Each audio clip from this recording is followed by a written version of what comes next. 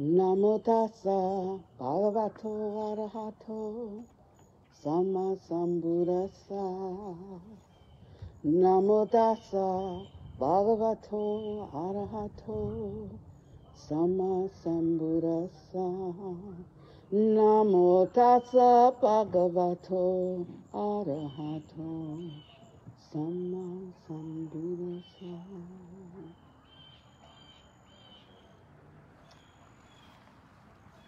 Incense burning, all space is filled with the fragrance. All Buddhas smell it from afar. Auspicious clouds gather everywhere. With utmost sincerity, all Buddhas appear. We pay homage and offer clouds of incense to the Bodhisattvas and the Mahasattvas.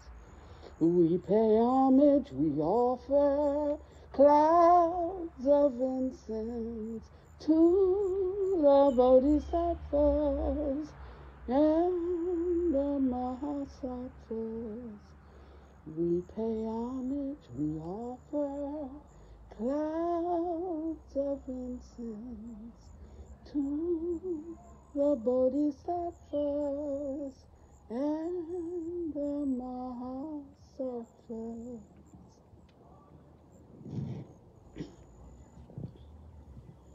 So I brought the book out with me because I'm going to share some things with you, and just in case you thought I made them up, I just brought the book as a prop so you know that I didn't really make them up. They're really in here. And if you want to check it out, you can just Google. I love Google. There's some things maybe we shouldn't Google, but if you want to know where to find something, you just, what did Buddha say about blah? And a whole lot of things will come up. And many of them you'll find references to the Pali canons. And I don't have anything against contemporary teachers, and but I just really prefer to go to as close to the source as possible, and try that. If that doesn't work, you can try something else. But start as close to the teachings of the Buddha as you can get, and I don't think that you can go wrong.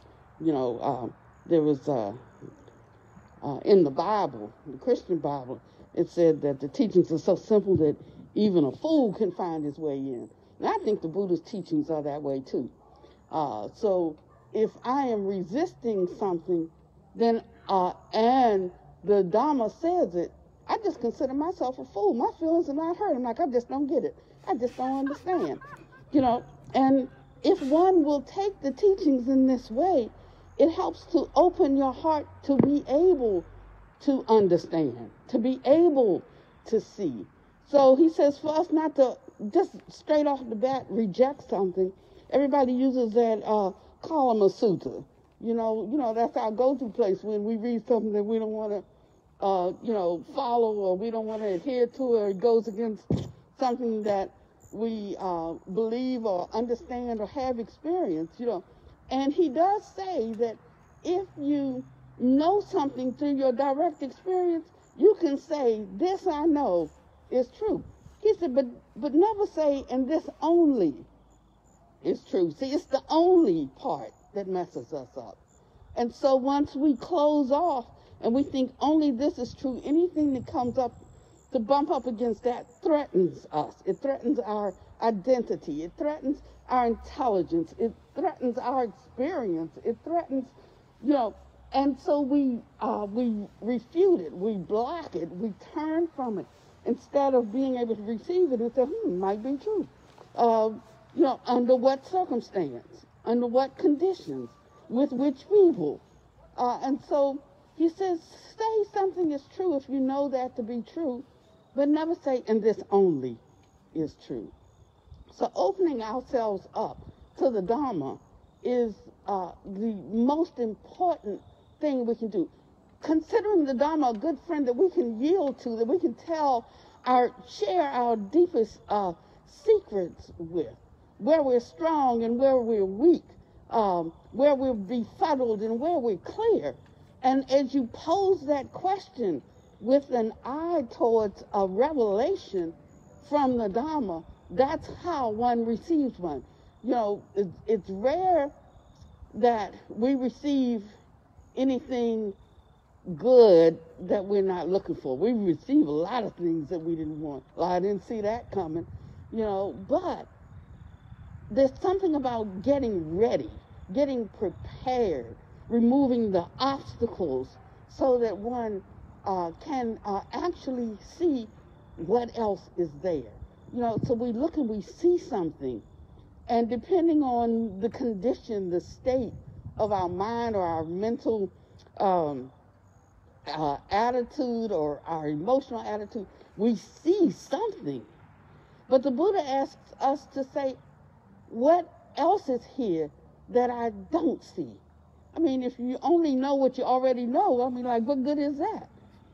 You know, and so it's what we don't know that is an obstacle for us, or it's what we don't know that is a boon for us. So whether the situation is good or it's not good, we should always be saying, what else is here that I don't see? And in this way, you open yourself up more fully to the present moment. There's an expansion of one's capacity to know.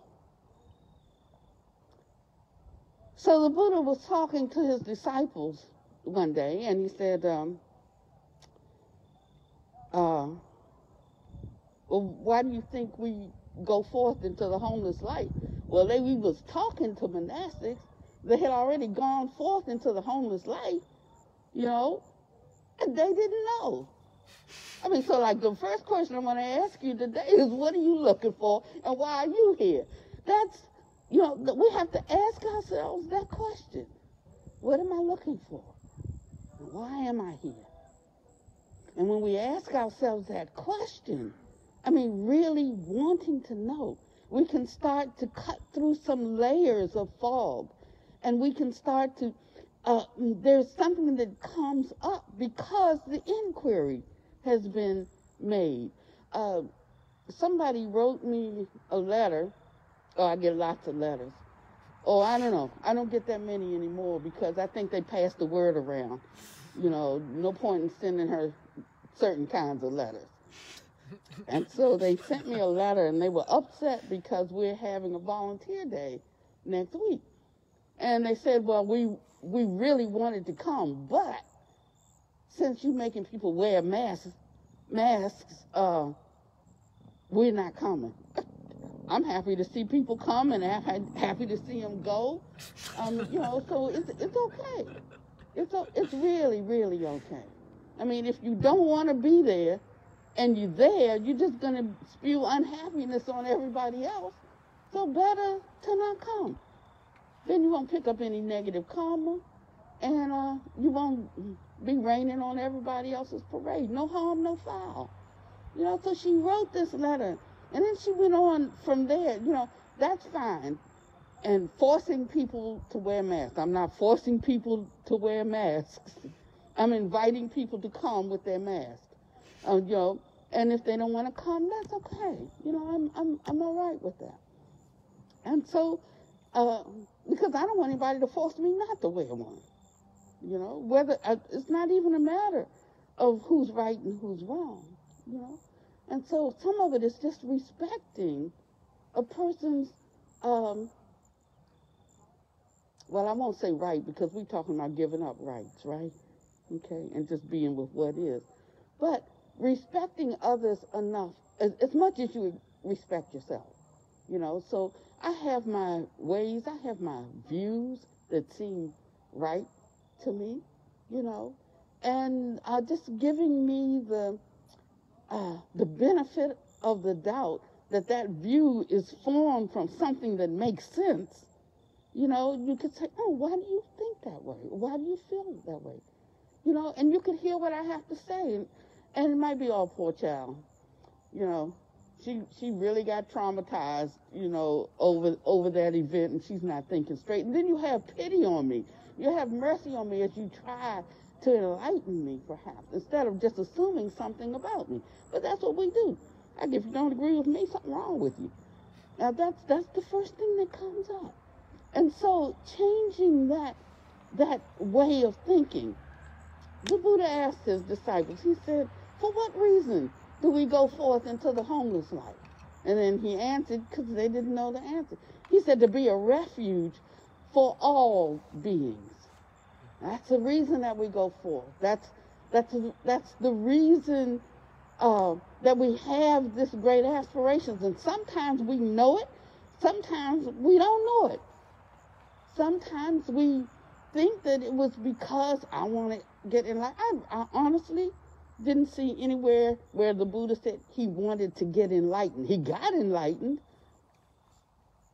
but he was looking for a way out of suffering. So right away, the people that you're going to meet, people who are suffering, the words that you have for them that could encourage them, that could lift them, that could hold them, that could keep them, that could cause them to turn from a certain way that's destructive for them.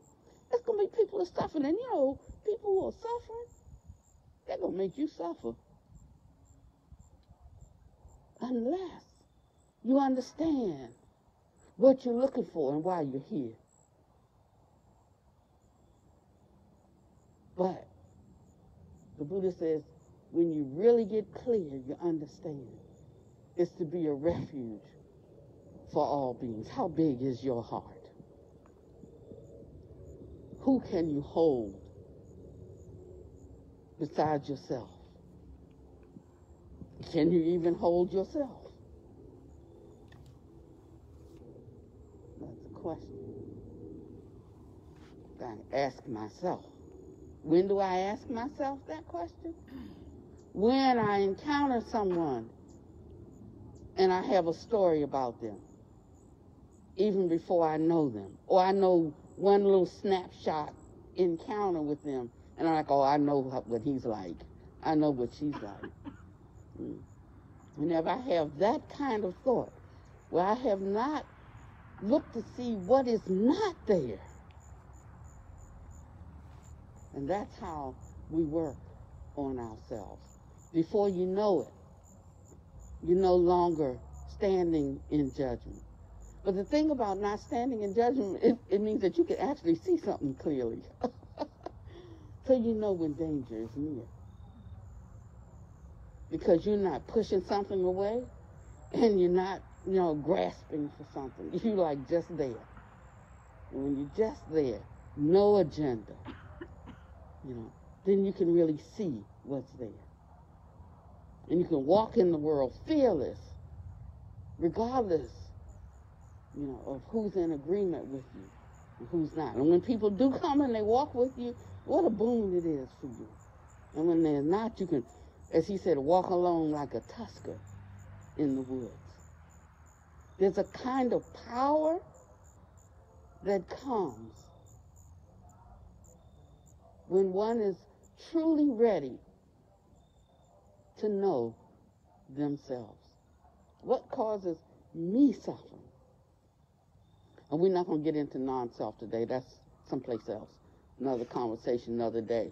Today, we're talking about what causes me suffering. What keeps me full of stress? What is it that has me filled with anxiety? What is it that has me angry? What is it? And if we look right there and put that up against the reason he said we embark upon this path, and he called it also the way leading upward. I didn't take that from the Bible. I took that from the Majjhima Nikaya. The way leading upward. And he talked about these different realms of being, of existence.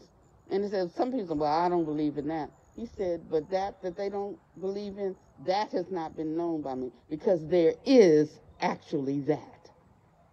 And so we don't talk about it too much, because most people are coming out of some, by the time we're out, whatever, 20, 30, 40, 50, 60 years, we're looking for something other than what the world offers, that can inspire us, that will help us to come into the fullness of our own great wish. It's been a long time. I've had this mask for some months now. And so somebody said, "Oh, sister, your mask is falling off." So that I won't scare y'all if you just see me keep pulling it up. That's because it's the elastic's getting a little warm. And so in this way, when we're not afraid to ask ourselves this question, we catapult ourselves right to the forefront of the wisdom line, the wisdom lineage. And we can come to know things without even trying. It just becomes clear to us. I call it getting a signal from the heavenly realm. Bonte won't call it that, but but that's what I call it, getting a signal. That way leading upward, there is a path, is what I'm saying.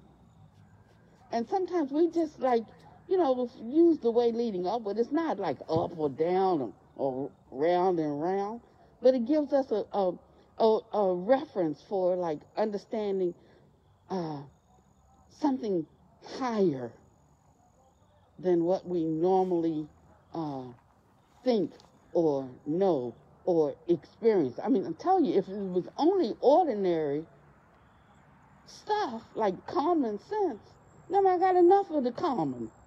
I'm looking for something that is better than, greater than, more compassionate than, wiser than our common, ordinary sense. In fact, I'm looking for something that's not even so much based on the senses, because if I rely on what I see, hear, taste, touch, smell, or think, I could be fooled, because I haven't seen everything there is to see, or heard everything there is to hear, or tasted or touched everything that there is, or thought every thought there is to think. So, what a beautiful fox. Is that a fox? Yes. Oh, beautiful. Yeah.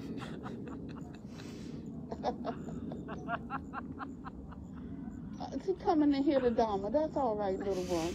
You can just sit down right there by that tree, though, and listen to the wonderful Dhamma.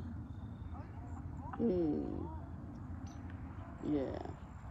And so we can think that there is nothing higher than what our culture says, than what our society says, than what our group says, than what our family says, And if we hold fast to these things, we'll miss what there really is to see, what there really is to know. And so the Buddha asks us, and he doesn't demand, he just asks. If you will just hold what you know, just let it sit right there. It's not going anywhere. You can pick it up anytime you want. But if you will suspend that being the only way to understand a situation, the only way to know a person, he says, there is another way. And you can get a bigger picture, a fuller, a greater understanding. And as you do, you yourself become vast and infinite. Your vision, there's a kind of mirror called a bevel mirror. And I had this house, whoever had the house, built the house, there were two brothers, and they were extremely, extremely handsome Italian guys, right?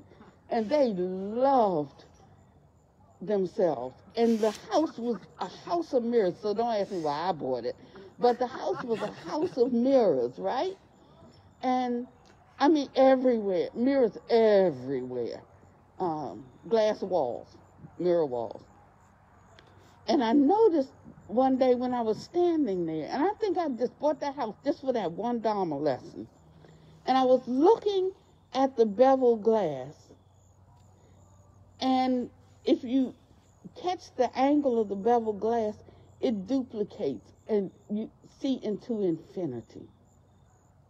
And I had an insight about things just from catching my reflection on the corner of a mirror, and it just replicated until it was so small I couldn't see it. And so it changed everything for me in how I understand reality. I wasn't very much of a scientific kind of person. But now you talk about science, and like I so totally get it. I totally get it. And I was the woo person, you know.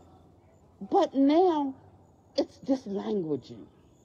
Trying to take words and express something that's not expressible through linguistics. The linguistics are too rudimentary for these complex things. And so it shifted how I understood and interacted with everything in my life. That one experience, we don't know what experience we're going to have that cracks open, you know, our mentality in such a way that we can begin to gather in and sift through information that's not based on what we already think, already know, have already seen, tasted, touched, heard, or smelled. He said that the information that comes in that way, it can be useful in a way for out here, but it's not that reliable because we only caught a snippet of something. We only caught a little bit. Is she out here? I'm not talking about it. I just like it so cute. My Cambodian, a little bit. She's always saying, little bit. You know. So we just catch a little bit of something, but we think we know that thing altogether. You know, we saw something and we think we know how that person is. Caught me on a bad day and heard something, and now they think they know me. You don't know me. You know, and so our whole life can be misperceptions. And he says, but if you want to know what's really true, you know, then you cannot rely beyond the capacity of our sense gates meeting external objects to come up with a conclusion. He said, but there is a way that one knows. And he said that the pathway to that is the stairway of virtue. Now, I know nobody want to hear nothing about virtue. We don't want to talk about all that, you know, like keep your opinions to yourself. When we start talking about virtue, talk about anything else. We can talk about politics, we can talk about religion, we can talk about making money, we can talk about anything. We start talking about virtue. Oh, like I don't share that. You know, like every person just, you know, do what they do. We don't want to have that conversation, but you can't have that conversation if you want the extraordinary wisdom that leads to a vast, penetrating compassion and the power that goes with that makes one able to be a refuge for all beings. So we want to help today because things are in a mess. But just wanting to help, it's not enough. We have to be qualified to help. And sometimes to be qualified, we think we need to go and learn how to do this thing or learn that program or learn that method. But he starts us with virtue. And he says to understand, to have right view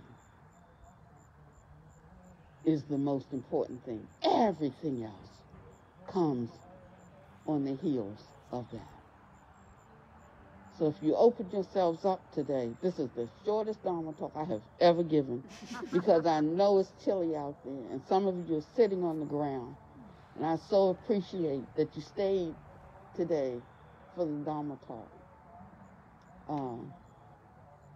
And probably out of deference and respect for the two Bontes over here, or Bonte and I don't know, I used to call myself Bonte. Can't call him, like it symbolizes like, sort of like father, teacher, like dear. And then we're like, sister? It just doesn't work for me. So for a long time, I was a Bonte. I can go for I in there because there's like probably 30 of us now, right? So the numbers are growing, and maybe we'll get some respect with I. But respect is important. It's important not for the person, don't have to respect me. It's important for the hearer, you see. That's why it's important. Because who you respect, you will listen to. You will allow yourself to be guided.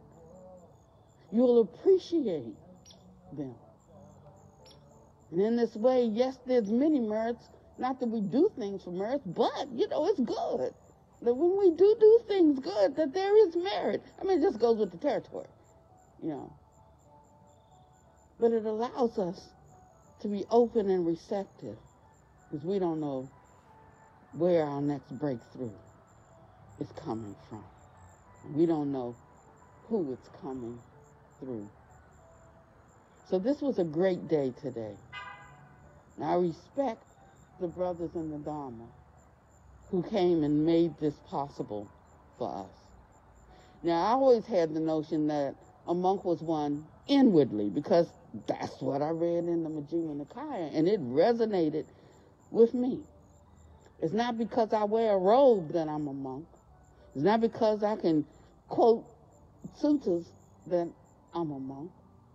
But when one makes a great wish for themselves, an aspiration inside, and then begins to walk in the way that fulfills that aspiration, to cultivate themselves in a certain way that they can become the living that,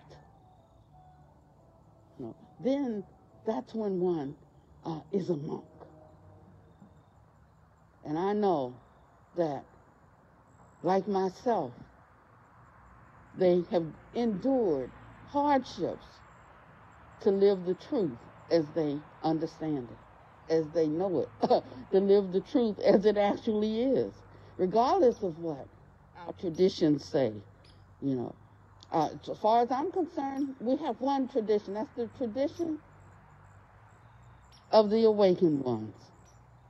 And these other lineages, that's because somebody didn't get it, so they explained another way to understand it over here and a different way over there, because these people had only seen this, and that helped them to understand. Then you get here in America, and all of them are here. Like, which one should I choose? Which one is right? But there's a place that one comes when your intention is sure, that takes you beyond the mere words, and you understand what things mean. That you can have 5 words to speak to one thing. And somebody says this way, somebody says it's that way, and maybe you try both ways, and you say, hey, both of them work. It's just depending on where I'm coming from as I approach that thing. And so don't get too caught up, on words. Don't get too caught up on the traditions of the elders. We need to check out the tradition of the Buddhas. That's the ones. And then wherever the elders line up with that, I'm down with that. And then you have the strength and the tenacity to walk. And people who are asking the question will find them. It's not by chance. But every condition is due to causes. There's a reason why you are sitting here today. And this can be the beginning, the continuation, was the culmination of your own great wish to be a refuge.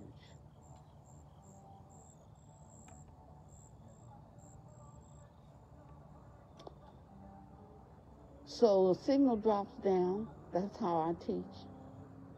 And I talk about what drops down. And when it lifts, the talk is over. So my talk is over for today.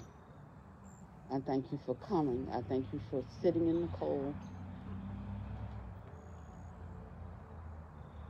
And I wish you every success in your own journey. May you be well and happy and peaceful. May no harm come to you and no danger. May you always be able to meet the inevitable difficulties of life. Sadhu, sadhu, sadhu.